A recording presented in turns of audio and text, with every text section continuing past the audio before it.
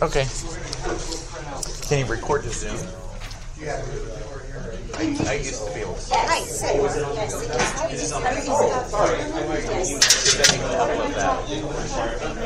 No, but we don't even have. So, Sean, Ryan was gonna go print this stuff out. Do I open this hearing and then table it? Or do I just wait until they get back? Go with your rest of your. You can do all the rest of the stuff. And then just say we're gonna. Yeah, then if you get to a point where things are already, you can process. Okay. Just for you asking, right? Yeah, so I'm gonna open the Star City Council meeting. It's Tuesday, February 6, 2024 at 7 p.m. So make copies, yeah. Here at the Star City Hall at 7:01 p.m. We do have some system issues, folks, just so you're aware. So they're going to go print out a bunch of the documents for us. We're going to start out with the first part of our council meeting that we have to get done anyway. And then we may have to just take a recess for a few minutes until they get the documents back here, just so everybody's aware. Okay? If Mayor, you can take things out of order if you need to. If there's other things you can accomplish before them. So you don't have to go exactly in this order. So like your action items you can take first if you need to. Okay, sounds good. Can you all please join me for the Pledge of Allegiance? Pledge allegiance to the flag of the United States of America and to the republic for which it stands, one nation, under God, indivisible, with liberty and justice for all. All right, thank you. And then we have Mr. Harold Wiley here. You what?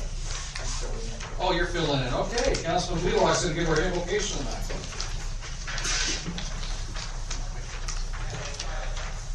Our Father in heaven, we're grateful for the opportunity we have to be gathered as a city council and grateful for the opportunity to live in this community that is growing. We're grateful for those that serve and protect our rights and pray that as we work through the growth that we'll be able to make wise decisions, that we'll be able to continue to grow as a community that has the small town feel that we are all striving to enjoy. We're grateful for those that sacrifice for our freedoms and pray that they will be blessed and looked after. We're grateful for the opportunity we have to meet here tonight and pray that we'll have civility and good judgments in those opportunities. And we say this in the name of Jesus Christ. Amen. Amen. So just as a reminder, please silence your cell phones. It breaks it up. He's new here. All right, we're going to move on to roll call, please. Roll call. David Hershey. Here. Kevin Wheelock. Here. Trevor Chadwick. Here. Jennifer Salenson. Here. Kevin Nielsen. Okay, we have no presentation tonight. We're going to move on to item 5, the consent agenda.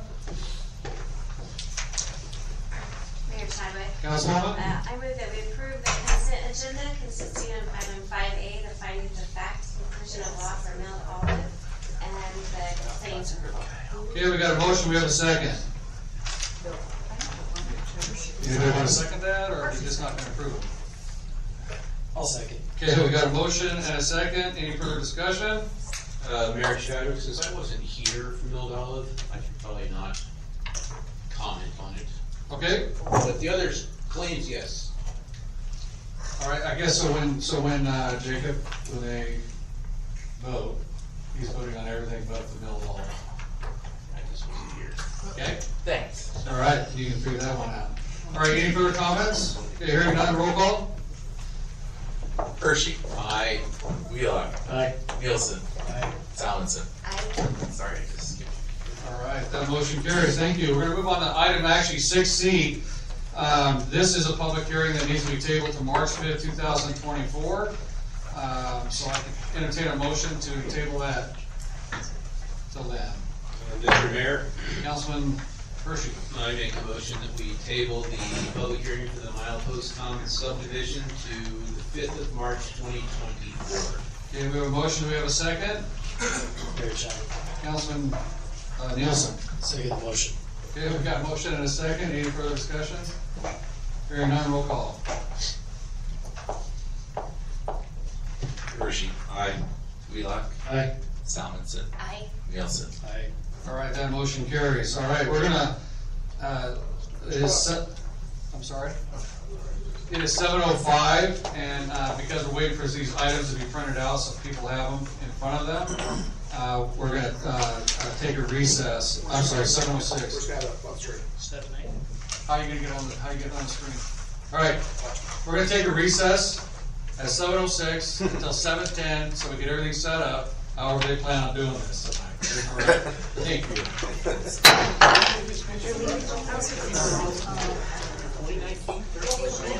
I know, but I don't even have a paper in front of me. I can't even read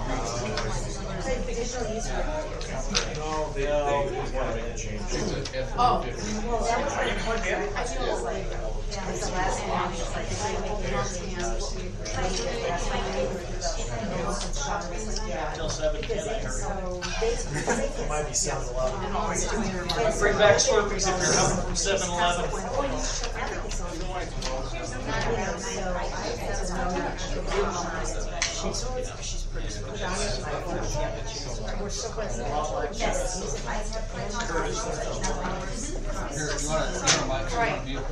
Here, you want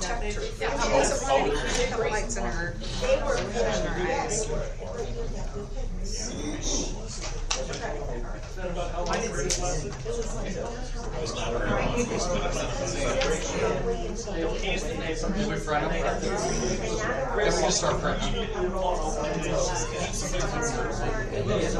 One lane, because people stay at the cigarettes.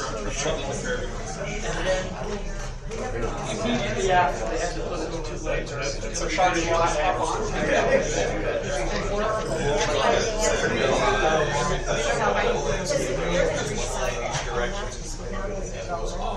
It was awful from the day we walked. We started the second lane. 300 pages. They made it in a way that gets Right.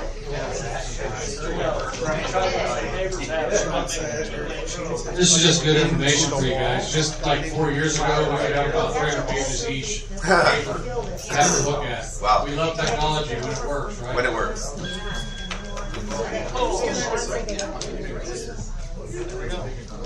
Now try it. It's horrible. I may need to switch. It's okay. And she's a Oh, I drive it really. yeah, yeah. I think you're. Sarah Keys might go to very active with Mickey was Mary Cole's daughter. She actually grew up here, but nativist. The most native, all the natives. More natives than all the Bingo. Well, there we go. Your left. What's that? They see. Are we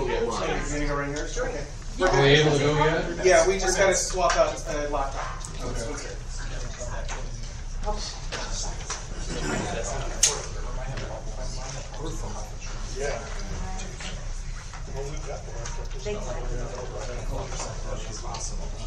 This way.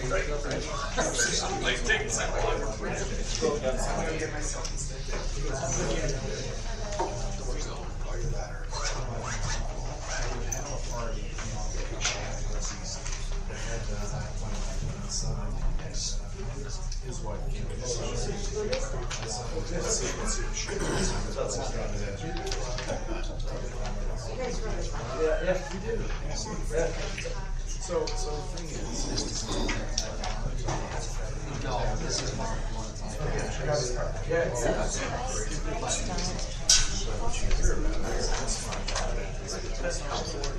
Yeah, so tomorrow's in the city.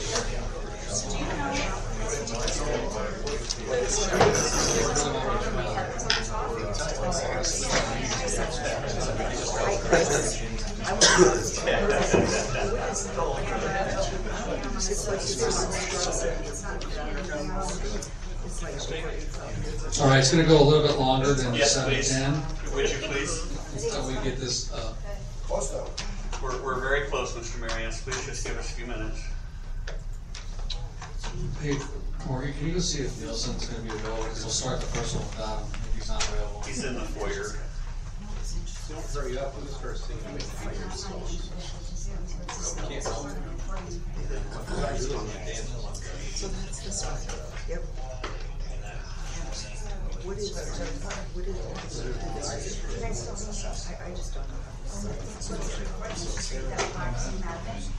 I can see Cody Keith. You guys just don't have it there, right? You're gonna No, we have it here. Oh, you don't, right? No, yes, we do. Oh, you do? Yeah, it's showing up everywhere now. Everything. Yeah, further from here. After all. I have it plugged into the wall, so it's not going, it's not going through system.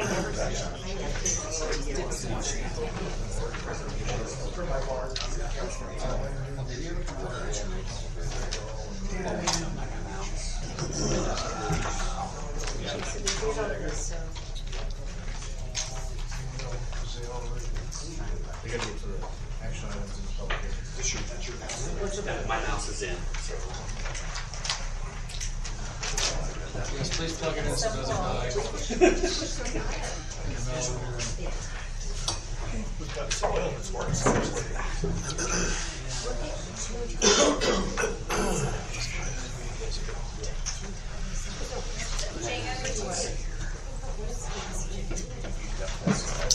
Jacob, you're recording, just actually on the video, so make sure you got your recording.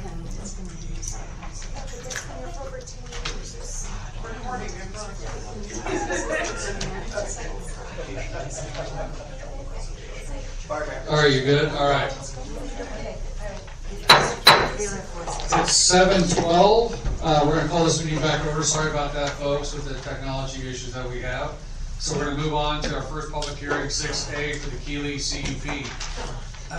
There are some rules when we're doing public hearings, and I'm just gonna make sure everybody understands them.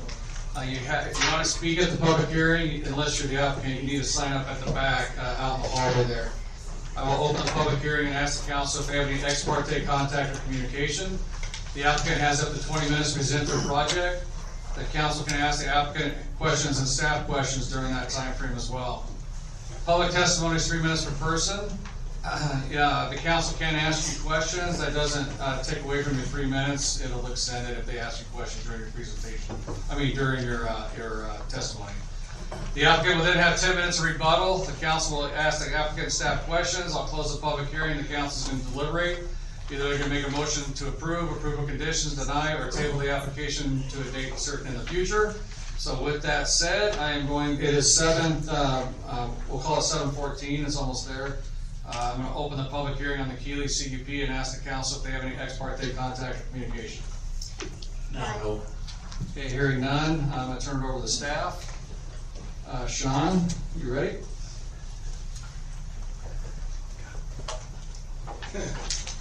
Mr. Mayor, thank you.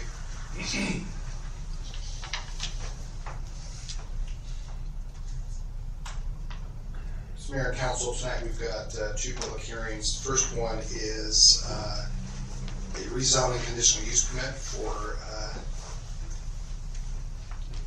Keeley. It's a rezone from R1 to CBD-DA, development agreement, and a conditional use permit for a live-work development. Property is located at 556 South Star Road. Total acreage of the property is 0.9 acres. 856. 856, sorry. South Star Road, thank you. Comprehensive plan designation for this property is Central Business District. Rezone from R1 to CBD-DA. Conditional use permit is for 4 residential apartment units above 4 commercial units. The application submittal requirements have been met for this application. Agency transmittals, legal notices, site closing have all been completed in compliance with the UDC requirements. The application has been reviewed for compliance with the comprehensive plan and zoning ordinance. Late exhibits, you have an updated letter from our city engineer in front of you. Outstanding items for discussion tonight are approved commercial uses within the development and future development of the existing dwelling. Staff is recommending approval with conditions. Again, located on South Star Road. Clear aerial. This is the site plan. And the applicants provided some elevation. Councilman Nielsen has a question. Yes, sir. Sean, could you go back to the map and help us locate where that is? So this is Hercules, right here to the north. This is South Star Road. It's about across the street from the Anytime Fitness. That area? A little bit further down the Main Street. Close to it. Thank you. Okay. And again, the elevations of the Okay, can you go back to the site plan, like how Hey, far? hang on, so you can't, You can't talk. you can't speak yet, only at the time when you come up. That's all. Thank you. these are the floor plans for the upstairs apartments and the commercial. Okay. All right, and did they have a presentation, Sean? We can just use what I have. Huh? We can just use the Okay. presentation information I have. So Clint, you can come up. Are you speaking, Clint? Yes. Okay, you come up, state your name and address for the record. And also, just for public's awareness too, when you come up to speak, you need to state your name and address also for the record. So thank you. My name is Clint Keeley, 518 South Star Road here in Star. So thank you, Mr. Mayor and council members for hearing us out on this and for the that petition to rezone this and the conditional use permit. But basically what he said is all there is. I don't have a presentation or a slideshow. We're asking to rezone a current R1 to be CBD, which is currently in the CBD district. We're going to look at putting a new entrance on the north side of the property that's going to serve two buildings. Currently one we're looking to build. One will be future, depending on funding and how things work for that. We have the two bottom on each building. Two bottom would be two retail units, commercial spaces, whether it's office. One will be for Keeley Electric for us there. We'll be doing warehousing and our office space in there. And then the other one will be available for lease, while the two apartments above it will be available for lease as well. And that's pretty much the basis of our project we're looking to do. Clint, can you just talk to your current building that's to the left or to the west of that? Oh, currently on the property. That hole right there is part of this whole thing, right? Correct. Yeah, currently on the property in that little spot right there. There's a residential house. Yeah, you can see it. I think when you get there, right there. So that house is there. It's going to continue to stay and be used as residential for the time being, and it will be accessed. ACHD has requested that we close off the existing driveway that is to the south of where we're proposing the new entrance. And so the existing house will become through the north and back behind the house for the entrance to it. Okay. Any questions of the applicant at this time? Yeah. So No, so hang on one second. So the public can't ask any questions until your time's called to come up to speak? Okay, did you say? And then they're not gonna, so I just, real quick, I just wanna make sure that because not everybody's been, you haven't done this, so that's okay, right? But you come up and you state what you wanna state, and you ask the questions, he's not gonna answer them right away. They come up and answer them during a rebuttal. Oh. That's the process, just so you're aware of Did that. you sign in back there? Yeah, and if you haven't signed in, go sign in for me. I already collected them. So Well, that's all right, have her sign in on that. Yes, right there. Yeah. Okay, go, any questions of Clint? Chadwick. Councilwoman? So what's the square footage of like each unit? So for the commercial. Each unit is 2350, bottom retail, top it would be 2350 of residential. So 47.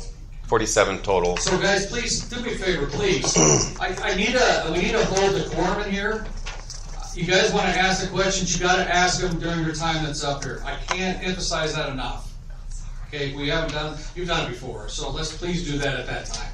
Okay? Mayor Chadwick. Councilwoman? So 2350 per unit, and then there's a total of 4. Is that correct? No, ma'am. That's 2350 floor space on the lower level, 2350 on the upper level, both split into half. So it's 2 units, and that's one building.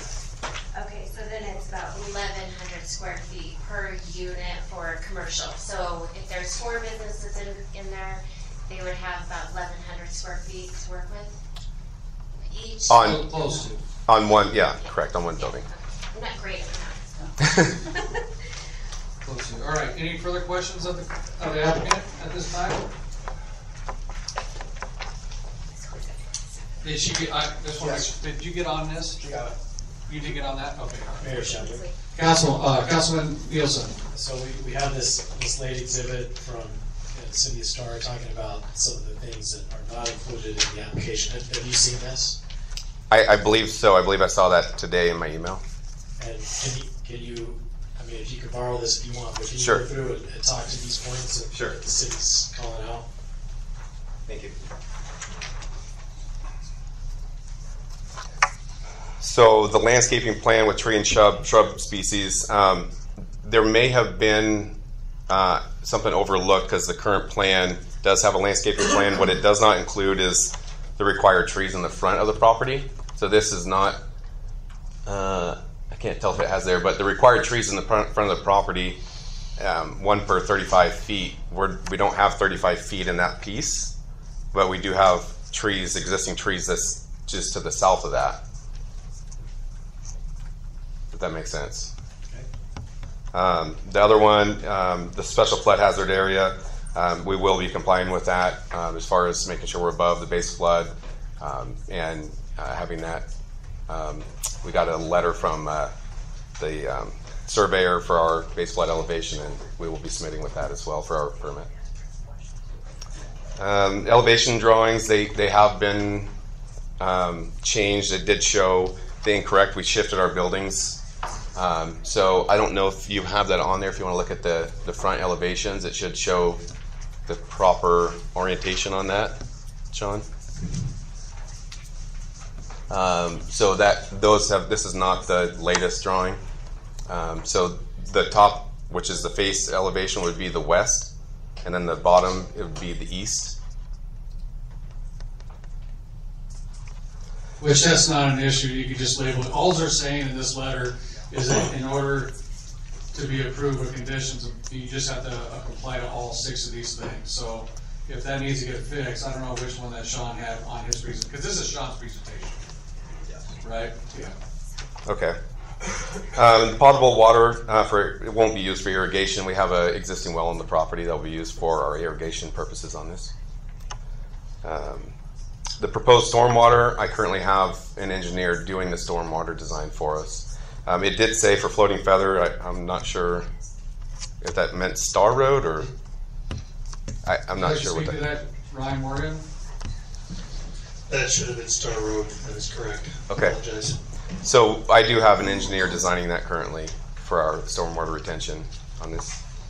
And then the easement, it's probably not on his presentation, it's on the thumb drive I gave. I showed the easement. Basically, if you go to that site plan again, if you wouldn't mind. Basically, it's a 20-foot swath through the whole north side of the property. That's going to be a utility easement. City Sewer and Water has requested we bring water main all the way to the east of the property from the west side of Star Road, and currently the sewer main on the east side, east border, is going to come up through and serve the 2 buildings and the existing house through there, and all that will be included in that easement.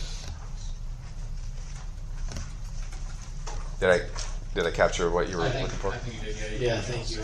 I am curious on the landscape design, Sean, if, given those limitations he talked about, are there other changes he needs to make, or? No, and again, Mr. Mayor and Council, this will come back to us through the design review process, so a lot of this, most of this will be addressed in that. So we make conditions of approval for this. Okay, any further questions of Mr. Clant?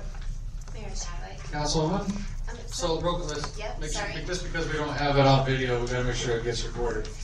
So do you own that other property that other house that's on this piece? Yes. And do you live there or do you No. rent it out? Okay. It's currently rented out. We live at 518, 5 or 6 houses north. Okay. And so I guess I'm a little concerned with whoever's in that house if they're okay and, but, so if there's eventually 4 businesses in there, what type of businesses those would be to, just for the traffic Sure. impact on that house? The future plan will be to take out that house in the front.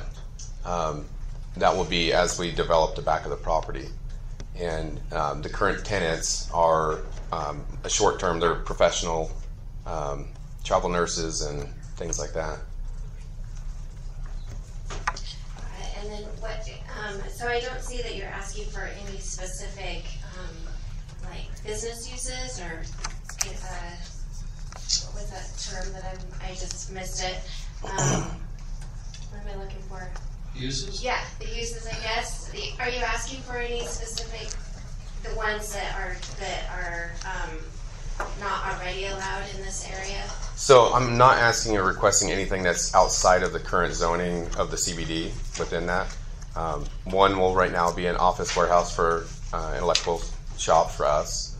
And the other one, whoever is going to lease that would be within the, I don't know, there's office, there's some retail spaces. We're going to sign a 20-year agreement with Star City, our sewer and water, to not have a restaurant in there.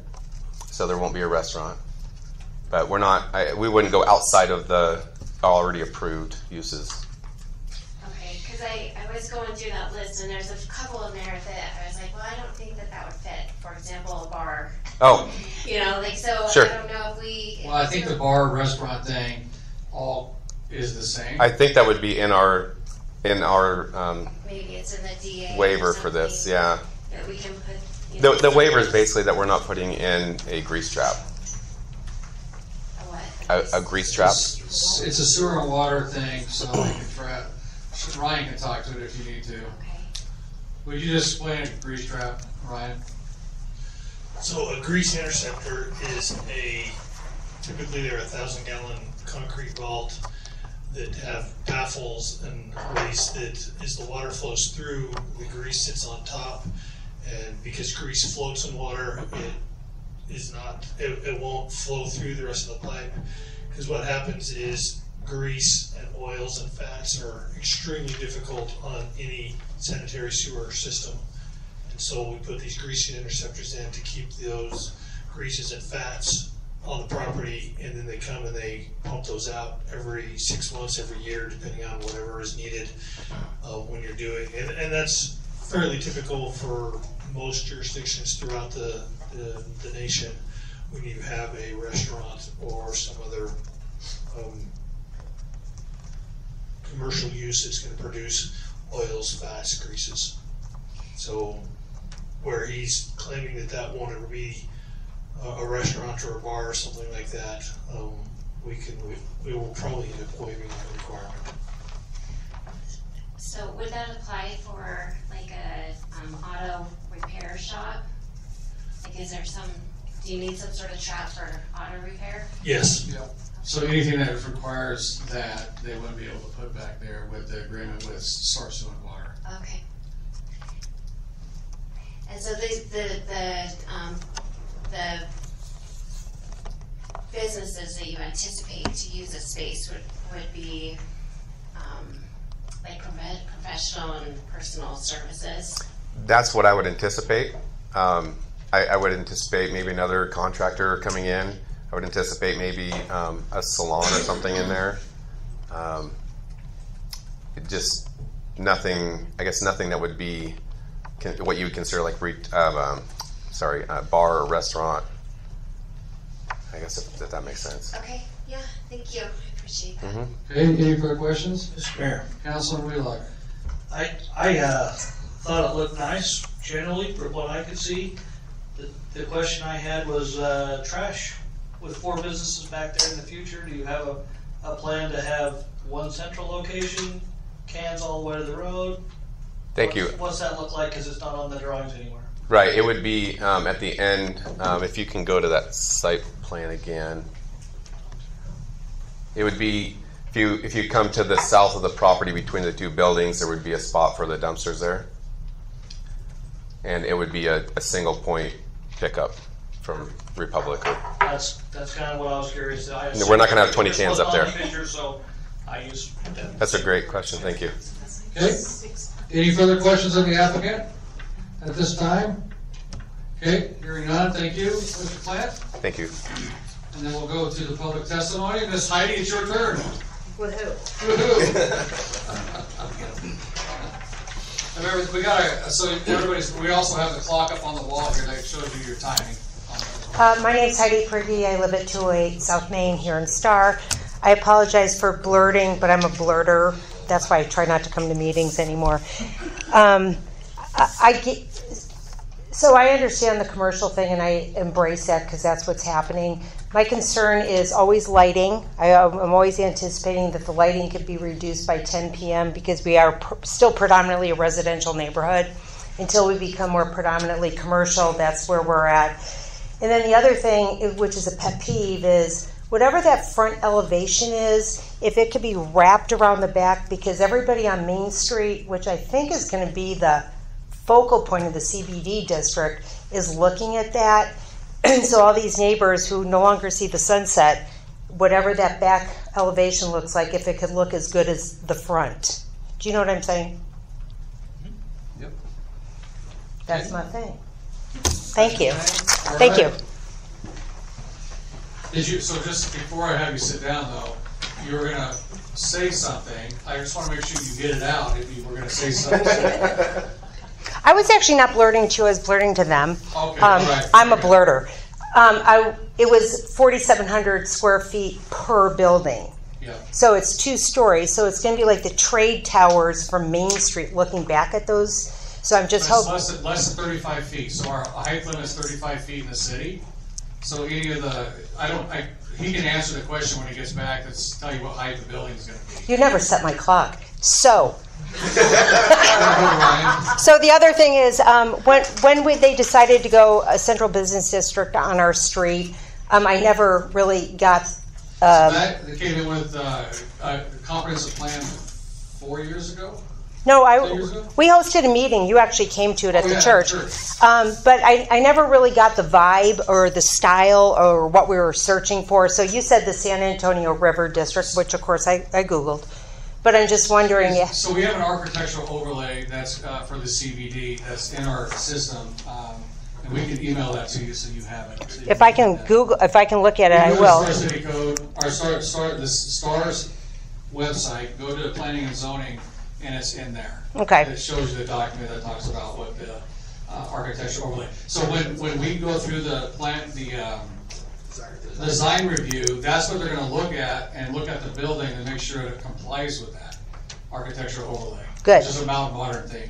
So a lot of times when I look at buildings, they do something really tricky on the front. It looks good, but around the back, it's like vinyl siding. So I'm just hoping that they can continue the design so whatever we're looking at from Main Street is visually appealing to us. I understand. We'll have to answer that when he gets cool. back. Thank you. Absolutely. Your time is now over there. Oh, I still have more time. Where's Ryan at? Is he in here? Hey, as soon as you ask questions, it's all off. Don't change it yet. Okay, Miss Susan. Susan Avis, 210 South Main Street. As the previous speaker spoke, I would just say that as STAR continues to grow and more commercial space continues to impact primarily residential neighborhoods, my sincere hope is that this council will be sensitive to the residents that surround the project and from excessive night lighting. Additionally, that these projects would be required to install significant landscaping so that the neighbor's view is not into like a big cement fortress. That was a question I had. What is the height of the building? And if we could get the dimensions on what the size of the 4,700 square foot, what that is, length and width, would be helpful to me. Thank you. Okay. Thank you. Is Mickey? Miss Mickey, is that right? Yes. All right, Miss Mickey. Yes. So, Is it okay to leave the microphone? What? Yes, take your name and address first. Mickey Openshaw. I'm at 1759 North Brandon, but 809. So hang on, you got to stay that's there. That's my mom's house. Oh, that's your mom's house, yes. right? And so right to the north, south, east, west? It's 809. It's like the pasture that backs up to this. Right. Oh, right there. Got yeah, you. That's my mom. And I'm here on her behalf. She's 88, and she's like, I'm not going. So, but her concern also is the lighting. You know, what's going to be glaring in her windows of her house that she has lived in for 65 years. And also, how does it look? So I'm wondering, your two buildings, it looks like from the site plan that you're going to have one basically butted up to the back of the property, like to my mom's fence. Yeah, right there. That is the eastern property line. Yep. Okay. And so is there like a buffer there? Are we just like butted up to that building, or is there some landscaping for our cows to eat on your side of the fence? Or, you know, what does that look like? Of the parking spaces, as people pull into those additional parking spaces, you know, do their lights just shine in my mom's family room, sort of thing? So just kind of getting a visual of how that's going down. Are you building them simultaneously, or the back one's going in first, then you're tearing down the front house and the front one's going in, and kind of what that looks like, sort of things. All right, thank you, Miss Mickey. I appreciate it. So that was good. So we'll have, he can come up and answer these questions. Clint, there's nobody else that signed up. Thank you. Well, I can address all three of your questions, or one of your questions for all three of you on the lighting. So, I mean, we do have to comply with the City of Star's lighting ordinance for access, for easement, for parking, for all that stuff. So we do have to have a certain amount of lighting. We do also anticipate to have full cutoffs on our lighting, which basically means that they shed down, they don't shed out. And when you see it from the face, you don't see a light, you see the fixture. So it shines down. So I don't anticipate lighting being obtrusive or having any issue with that. To Heidi's front elevation, currently it's not, we don't intend to wrap around the wood grain look on the buildings, but in the end it comes back down to the design review, whatever the requirements that get put on us for that. So just real quick, I'm going to just let you know in our design reviews, we've typically made them do that on these other new buildings that have been coming through. So I would prepare to do something to give us some of that breakup a little bit. Sure. On there. Heidi's question on the building height that's 32 feet roughly above finished height or finished ground. To Susan's question on the landscaping, I mean, we're going to meet at least the minimum required by City of Star. There are going to be some grass lawn spaces, some trees. There will be some smaller shrubs, you know, around the back of the area as well. But I think Heidi's concern, yeah, I think that was on Heidi's, was about building a buffer behind the building. We're not planning to do that currently. We're just going to have the back of the building and a lawn space with some trees, but not necessarily a large buffer of trees. Tree. The gray part is like lawn and trees. Okay, and then I think Susan asked the size, the footprint of the building. The footprint is 50 feet, which should go north to south, and 47 feet, which would go east to west on each building. For Mickey, the rear of the building was based on the required setback for residential behind, which is 15 feet off the rear or the east property line on this. This parking space light issue, Mickey, I appreciate that input. That didn't occur to me. So I think what we would do is the parking spaces on the east property you're talking about, we'll build probably a 4-foot wall to where it will block the lights from shedding all the way through to the east. Okay. So that, I appreciate you bringing that up. Block headlights. And then building, I think you asked if we're building simultaneous or one after the other, or building one, knocking the house down. Our current plan is to build the furthest east building. The next one, if it is going to work for us, we'll build the next one to the west. And I don't have a time frame or a current reason to remove the house unless we find that there's a better suited purpose for that front of the property. Okay. So on that, just real quickly, stay up here real quick. So on that back buffer, it's a 15-foot landscape buffer, basically? Minimum, right? So that has 2 trees at least. I mean, it's going to have to follow our code with the number of trees and stuff like that, right? Okay. And I have grass and shrubs back there as the buffer between the 2 properties, just to be clear. Sure. I mean, I may be incorrect. I thought that was street property, not. Well, I mean, but it's 15 foot. I mean, we're going to probably want some sort of, I just knowing folks up here, probably some trees and stuff planted along the back side there to create some breakup, I guess, a little bit. Sure. You know, and what kind of trees, that's up to you guys to figure out, right? But makes sense. Yeah. So, any questions of Mr. Clant? Mr. Mayor? This is your time, yes, sir. Would you be willing to make that a 6-foot fence where they're parking straight in? That's a great idea. Sure. Just bump it up from that. Thank you. So jack up trucks and start Trucks. over the top. Good idea. It is Idaho. Or crane. It is Idaho. Yeah, it is Idaho. It is Idaho. Any further questions of Clint? Councilman Nielsen, before we have him sit down? No, I don't have any at this time. Okay. Councilwoman? No. I know you have questions. No, I'm You're good? I'm good. Councilman Wheeline? Councilman Hershey? We're all good. We're good. All right. So that is all you have. Any staff has a comment real quick before I let you sit down. Mr. Mayor, Council, keep in mind this is a conditional use permit, or conditional use permit and a rezone. So you will have a development agreement. So if there are some uses that you find undesirable, you can prohibit those as a condition of approval. For example, a bar or a restaurant, auto repair or something like that. Just keep that in mind. I wanted the applicant to be up there in case you want to ask him. Well, so just, okay, This is your time to do this. So. To go along with that, I mean, do we just follow what Star Sewer and Water is saying? Anything that requires a grease trap is not allowed? Use? I mean, because we can't allow a use that if there's a grease trap not being put in until such time that they decide to put it in. The only uses that would apply to would be a restaurant and a auto repair. Right, restaurant, bar, auto repair, anything that does food or grease. Any type of food service.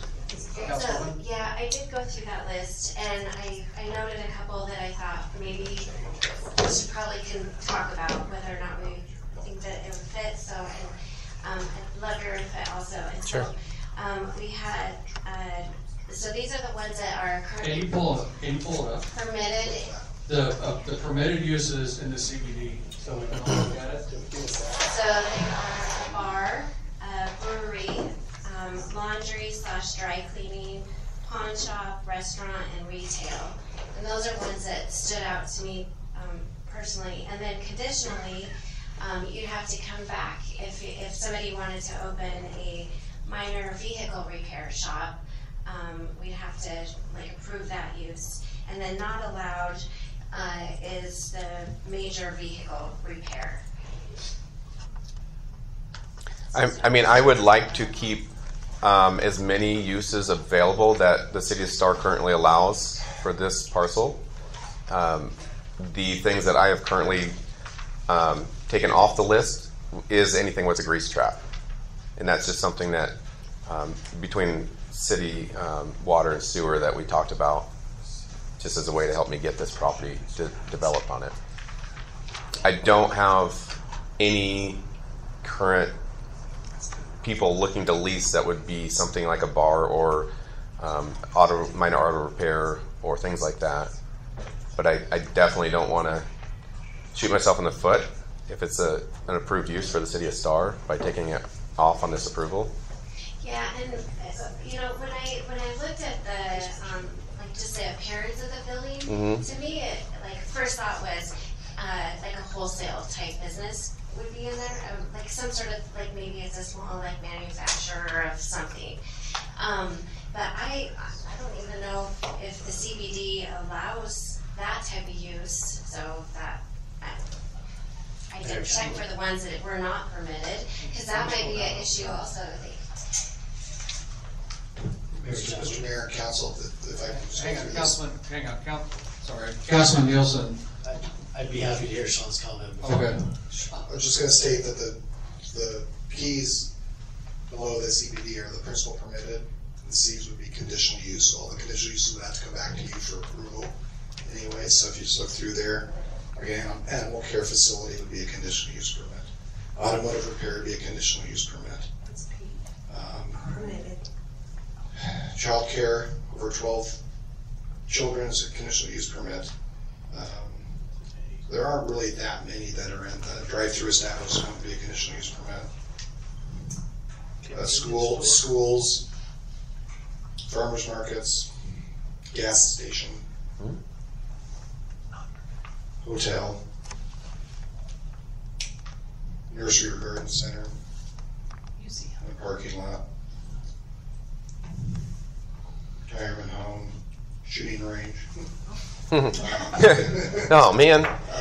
All the vehicle repairs. A conditional use just means you just got to come back. So they have to come back and do a proposal. Everything else is principally allowed. Right. Vehicle emission testing is not a thing anymore. Did you have a question, Councilman Nielsen? I think I still had the floor, but I was allowing Sean to make a comment. All right, Councilman Nielsen. Thank you. So the thought that I had on this part of the discussion is, it appears to me that we're considering this as a rezone with conditional use for the entire property, but really only a portion of the property is being contemplated in the use of these buildings. And so if we place a condition of use based on what we see in these buildings, we don't really know what you would come back with on the front side of the property. So I feel like our consideration should be limited to what we know today. But the rezone is for the entire property, so the development agreement would go for all the buildings, not just the right ones. But we could say in the development agreement that these two buildings that are presented. You can say whatever you want. Right. Yeah. Right, we could, but I think, it just needs to be part of the consideration here, because it may be fully allowable and desirable to have a light automotive use up where that house is when it's taken down, right? Because the access off the road, things like that. So if we prohibit that, or if we specifically prohibit a restaurant, then, which may also be really nice to have right there off of Star Road. So currently, Star Sewer Water's restriction on the grease trap, I think, is sufficient. And if we restrict it further, we restrict options for that other part of the property. That's just thought on that. I appreciate that thought, because I did not consider that. Thank you. I didn't consider that front parcel or that front property and the future of it. So I think that's a very good point. If you're going to do restrictions, I think you just follow what the Star Sewer Water says with grease trap. Which is basically they can't do anything with those facilities unless a grease trap is in.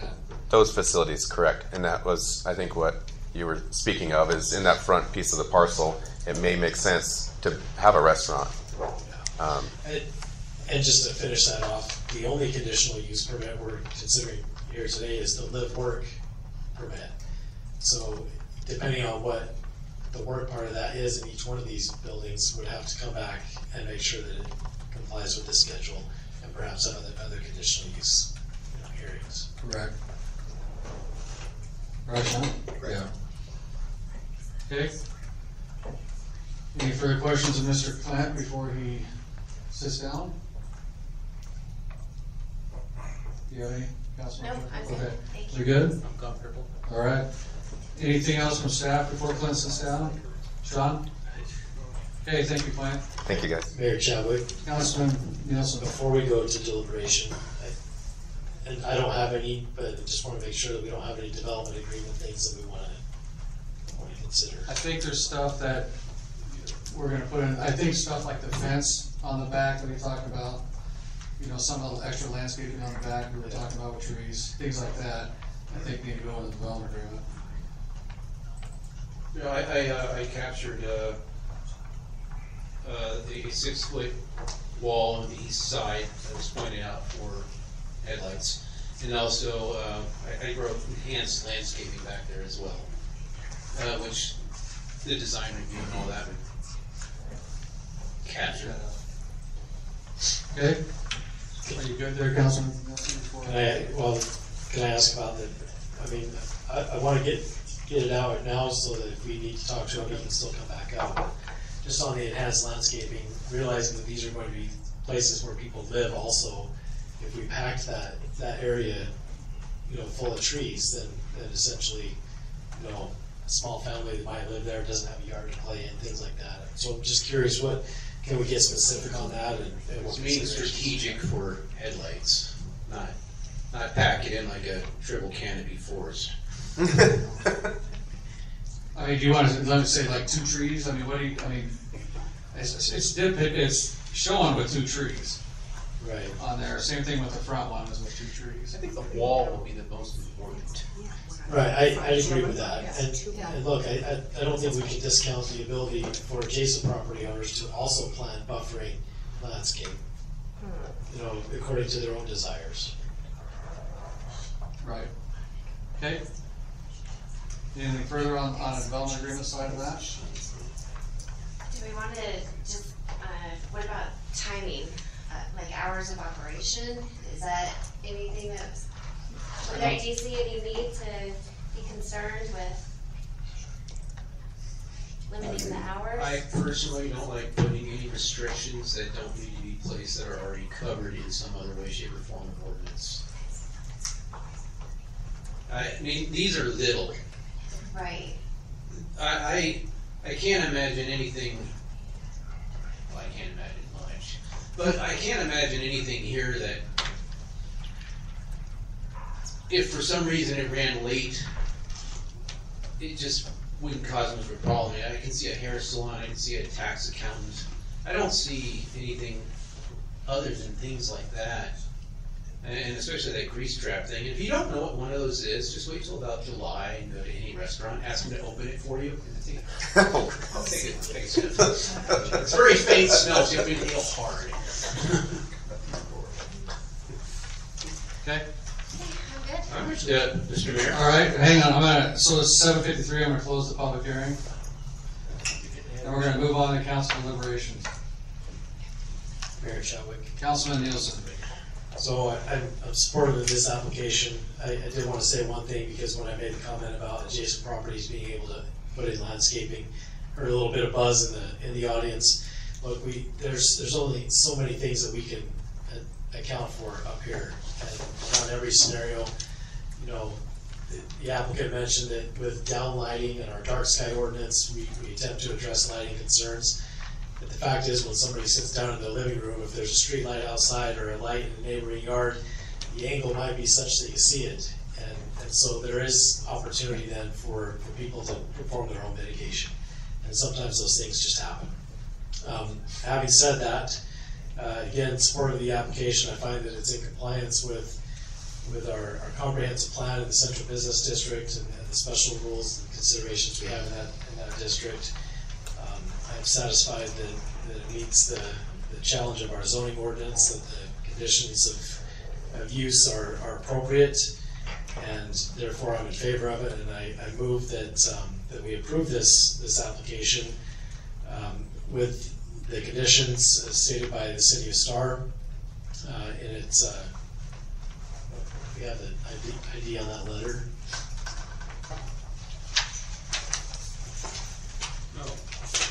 Thank you. In its letter dated 6th of February 2024 to the applicant, that the applicant also builds a 6-foot fence purpose of mitigating headlight and another intrusive noise from the back of that property. I believe that was all the conditions. I'm looking down the row here. Something about the grease trap, or do we need to not include anything? Because it's our sewer and water is doing it, okay. Okay, that's my motion. Okay, we got a motion, do we have a second? Mr. Mayor, I second that. Okay, we have a motion, a second, any further discussion?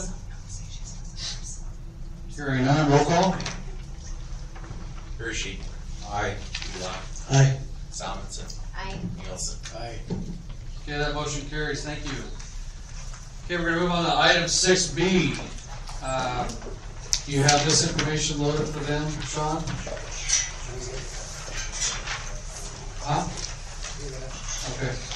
We're gonna move on to item 6B, the public hearing for the Frontier Federal Credit Union. It is 7:56, and we're gonna open the public hearing. I'm gonna ask council if they have any ex parte contact or communication regarding this project. No. Okay, hearing none. We're going to turn it over to Sean here in just a second. Go ahead, sir.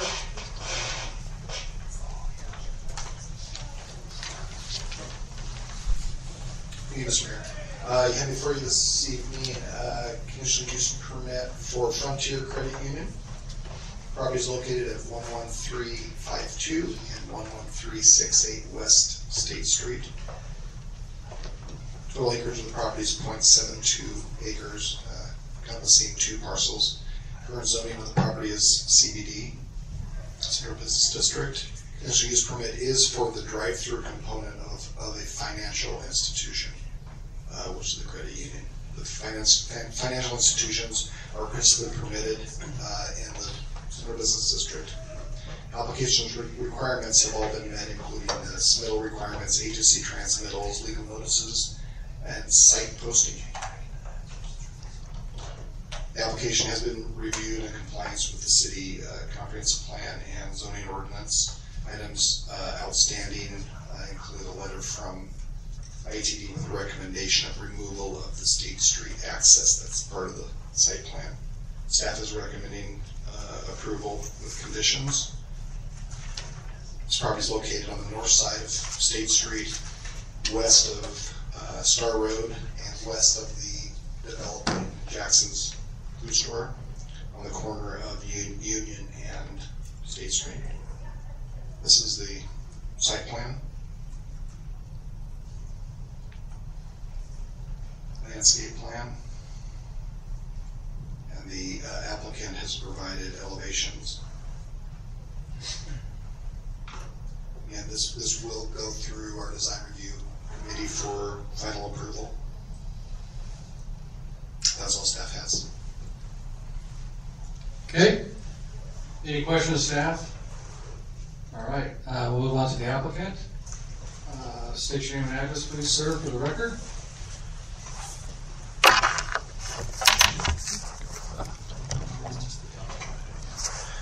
My name is Henry Prendergast. I am the 2501 West Pleasanton, Boise, Idaho. I'm the representative for Frontier Credit Union. Can you spell your last name? It's Prendergast.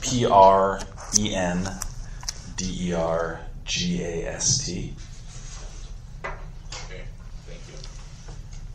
Okay. Yeah, you can start. I brought in some slides which are a little different than we just looked at. I think things have been updated a bit since our discussions with PNC and ACHD and ITD. We are representing Frontier Credit Union. A little background on Frontier. They are located in Idaho Falls. Been around about 90 years now. Originally Eastern Idaho Credit Union. Recently rebranded to Frontier. Most of their branches are in Eastern Idaho, and they've been moving more into the Treasure Valley. Recently opened up a branch in Meridian, and this will be their second branch in the Treasure Valley, along a lot of different plans to kind of expand. They're a small credit union, kind of their focus as a neighborhood credit union, locally focused, smaller branches, and kind of connecting to the community. And looking at the building, I have some slides. So he's trying to get him to pull up. Oh, sure. And I have some printouts if that's helpful as well.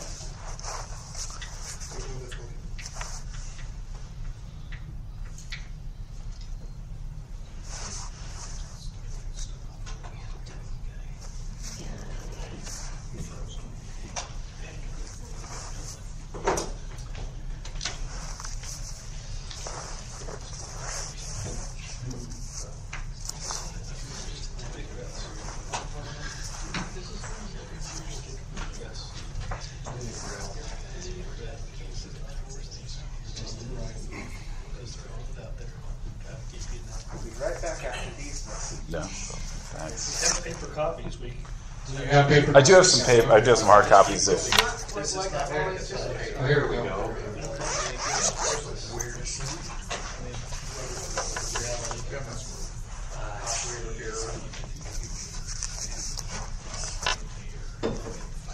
Just use the arrows and move it. Just use the arrows and move it forward. yeah, we can move it forward a couple slides. This is some. No, you're fine. No, keep going to the kind of shovel moment. yeah, basic area of scope here. So as was mentioned before, we're at 11352 State Street, just west of Star Boulevard, in between the. Oh, great. Thank you. In between the Jacksons, the forthcoming Jacksons, and the, I believe, Jersey Mikes to the left, with Union Street to our west, State Street to the south. So a handful of different jurisdictions, ACHD, ITD to the south, ACHD in the alleys and on Union Street. We can move to the next. Yeah, this is our general site plan. So it's a full service credit union with a drive-through, roughly 3,000 square feet, 3 drive-through lanes and an exit lane to the left, about 15 parking stalls, and shared access through the Jacksons.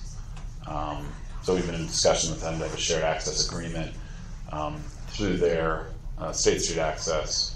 ITD, as was mentioned, not enough room for us to have State Street access, so sharing with them, which is fine by us, preferable in a way to keep the kind of maintenance on their side. And as you can see here, it's been adjusted in this plan. It is 2 adjacent parcels, so per speaking with P&Z, we'll be doing a lot line consolidation, which we're in the process of doing for the permit application. So this line here is your lot line, so that will be consolidated into one parcel. We can switch.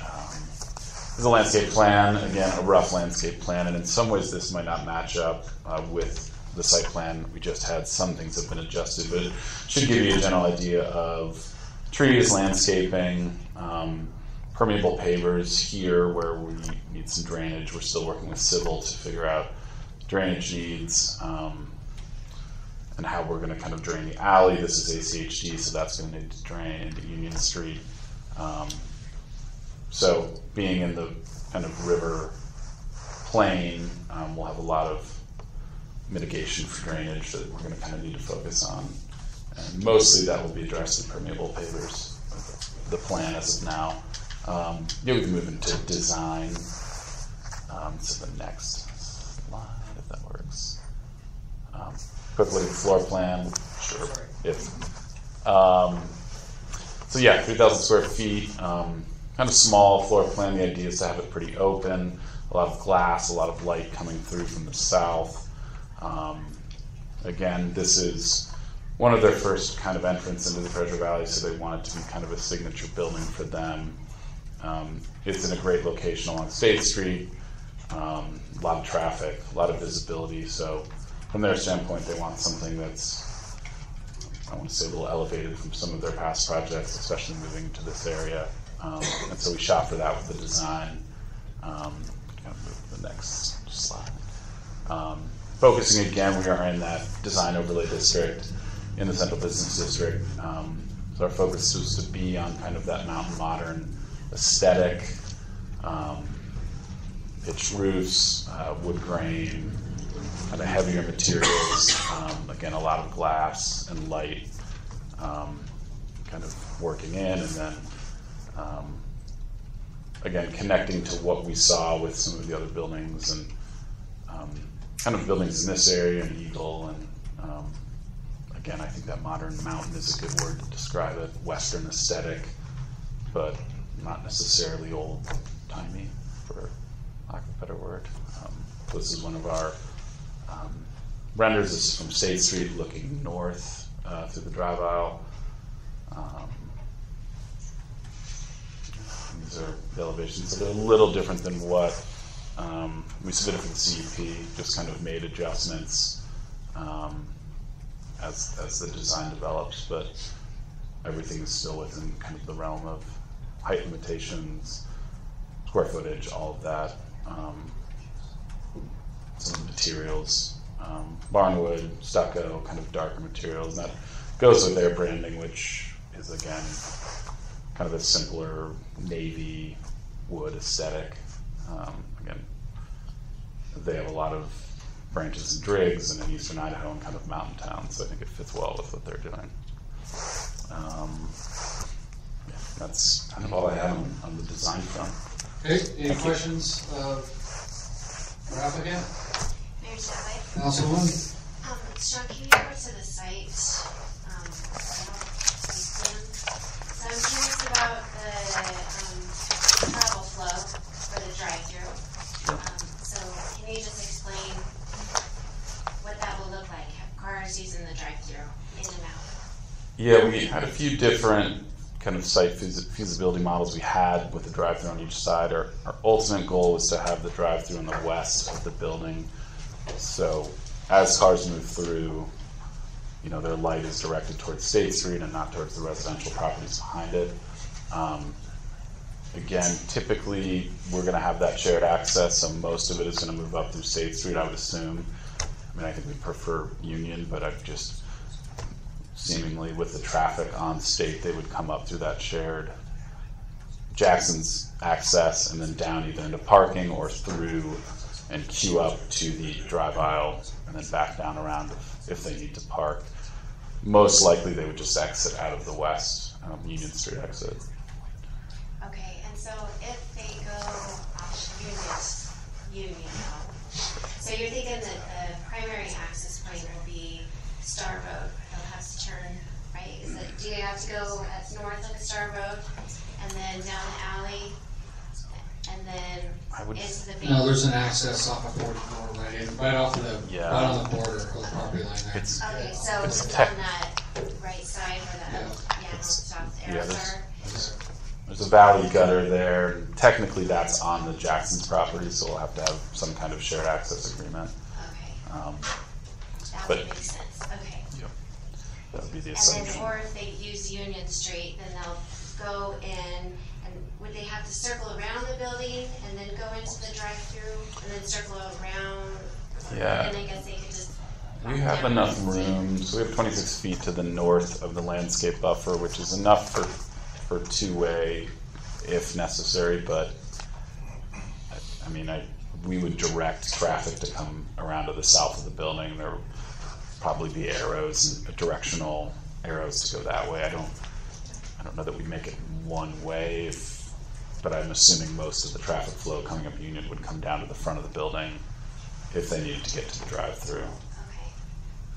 And then regarding the stacking or the queue, so I think you were required for four queue spots per bank drive window. Is that correct, Sean? Or I believe it's, and I'll have to check. I believe it's 4. Yeah, 4 cars. Section, in the code. 4 cars per drive-up window.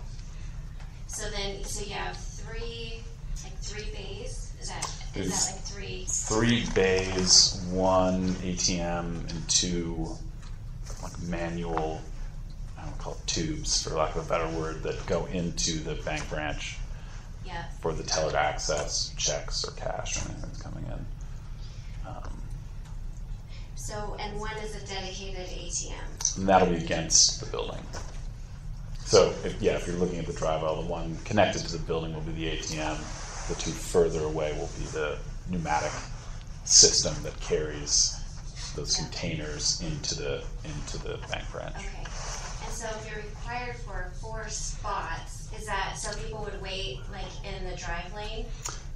That's how I understand it. They would wait in that drive lane and then separate out into specific aisles as needed. That's how we've planned There's it. enough width there for like another car to get by, right? Well, and you have the alley right adjacent to the north of that for the traffic to flow back and forth as well. We added enough width, 26 feet roughly between the top of the buffer and then our property line.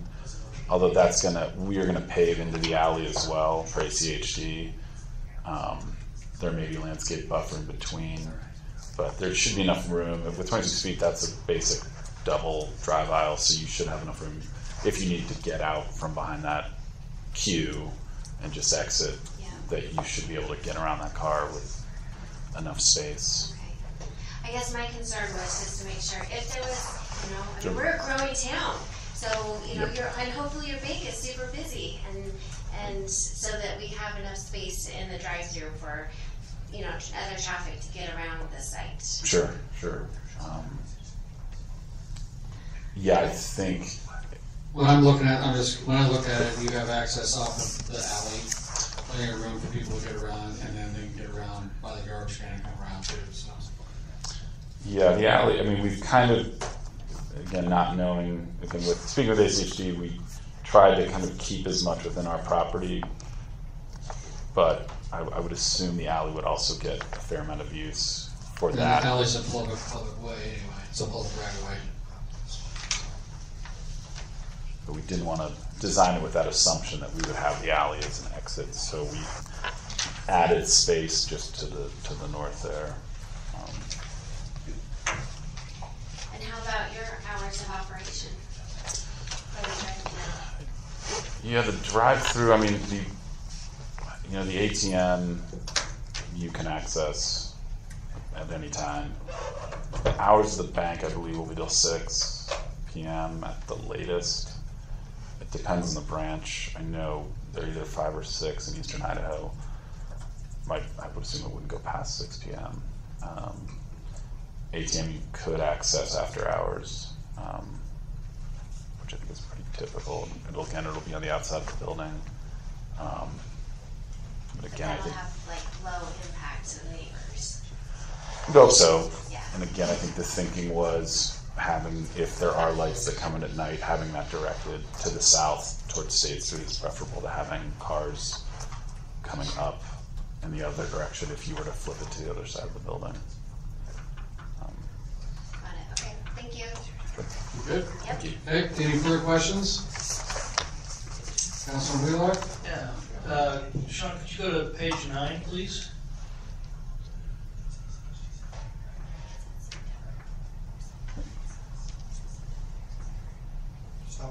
That's the one. Yes. This rendering, it shows that flat from the building to presumably what is State Street on the left of that.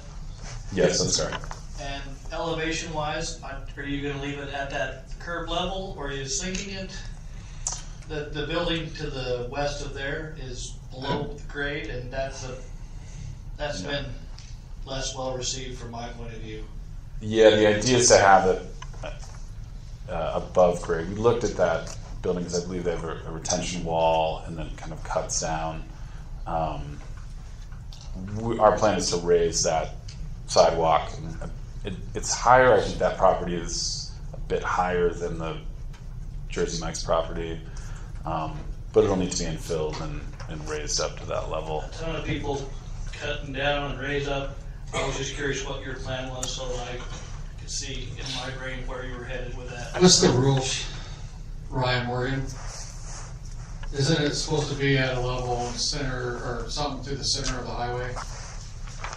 So we don't currently have anything in our code for the elevation of a building. We are putting in our new code updates that the elevation of the building, the finished floor, should match the center line of the adjacent highway, or adjacent main roadway. Just put that in as a condition. Mayor Chadwick, Yes, sir. you're saying that it should match it or be at least a minimum and they can go above if they want it? Correct. Okay. At a minimum, should match that elevation of the major roadway next to it. Thank you. Yeah, I just didn't want it to be lowered. Now that- I'm good with up. The reason Yeah. why it's going in the code is we discovered that when that building went in, we had no idea that was gonna be an issue on that. I appreciate it. Okay. Thank you. All right, any further questions of the applicant? Mayor Chadwick. Councilwoman? So I did see in the ACHD's report, so you'll be installing sidewalks along Union, and I think there's a gap. Is there a gap there on State Street you have to fill in also, or? Oh, yeah, they have to do that sidewalk along there too, Yeah, so to the So attached east. to the Jackson's property to the east. Yes, so per ACHD, it's a 36-foot, so they'll be actually parking, it'll be expanded, that Union Street, and then they'll be parking to the west of that detached sidewalk. So it's a 36-foot, so 2 lanes and then parking, and then a sidewalk. So I think, so this should be updated. I believe that what we submitted to CUP didn't have that change yet, but it'll be about an 8-foot buffer. I think we had like 16 before, and now it's 8 between Union Street and the sidewalk. It's a little shorter.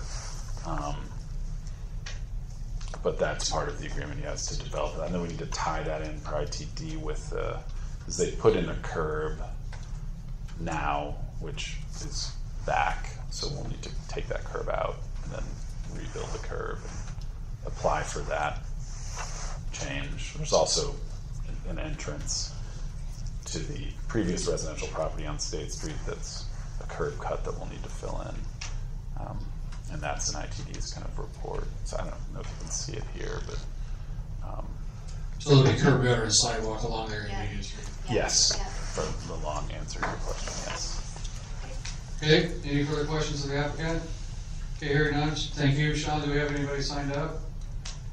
Okay, is there anything final you want to say? Or anything that the council wants to discuss with the applicant? I think I'm good. Thank you for your time. Okay. I am going to, it's 8:18, I'm going to close the public hearing. Oh, I'm sorry, I'm not closing the hearing. Closing the public hearing. Sorry about that. Going on to council deliberations. Mayor Chadwick. Councilman Nielsen. I'll go ahead and kick us off. Okay. So, love the design. I think it's gonna look great in our downtown corridor. I find that the site plan and the use of the property and everything is consistent with our comprehensive plan. It's consistent with our zoning ordinance. The conditional use permit request for a drive-through for a financial institution. I feel like that this is in an appropriate location for such a building with that sort of use. So I'm supportive of the conditional use there.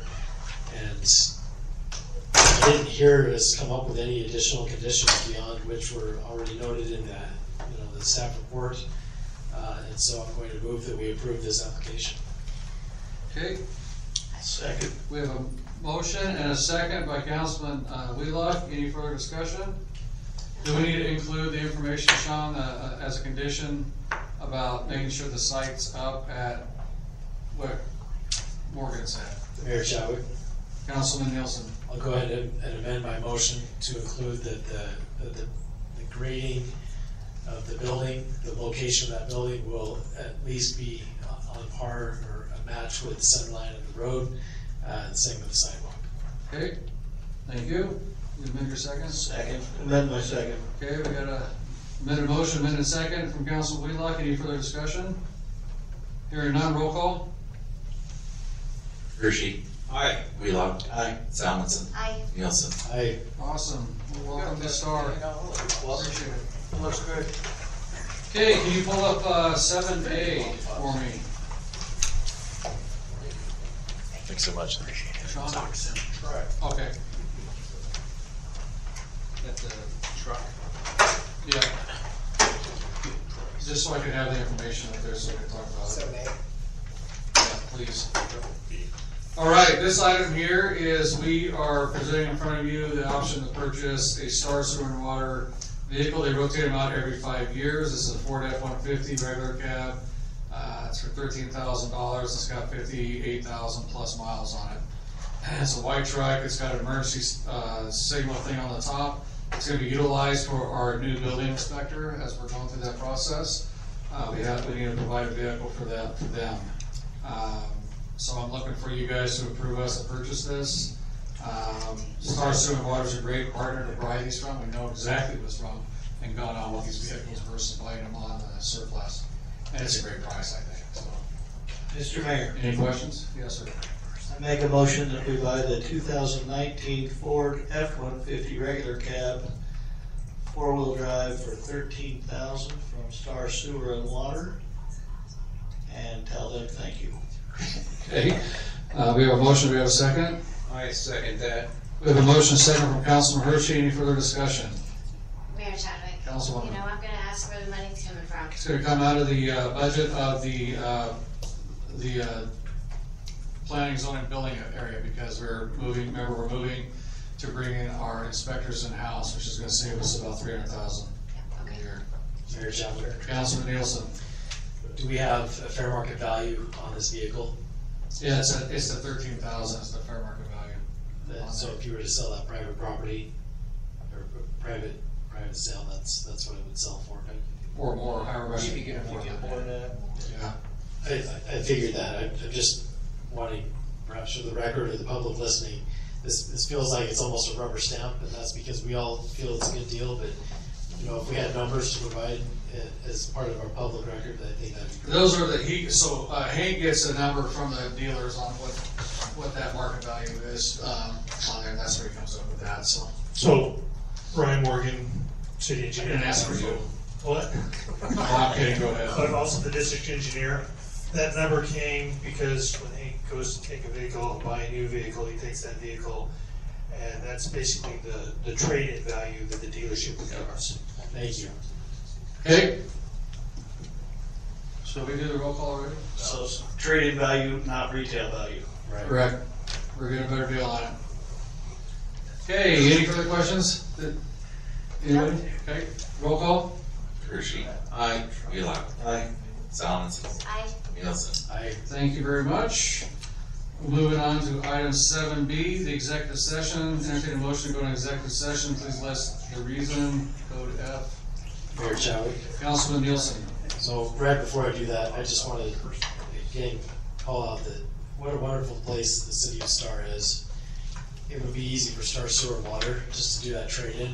Yep. But knowing that we could benefit from that, they don't. They pass that along to us, and that's because of good relationships and working together over the years. So awesome to be part of a town where politics is the way it is. Yep. Thank you. Mayor, I move that we enter executive session under Idaho Code 74-206 F to communicate with legal counsel for the public agency to discuss the legal ramifications of and legal options for pending litigation or controversies not yet being litigated but imminently likely to be litigated. Okay, you have a motion, we have a second? Second. We have a motion, second by Councilwoman Solomon. Roll call. Hershey. Aye. Wheelock. Aye. Simonson. Aye. Nielsen. Aye. Hey, it's 8:23. We're going to go into executive session, so I need folks to leave and we'll put everything on you.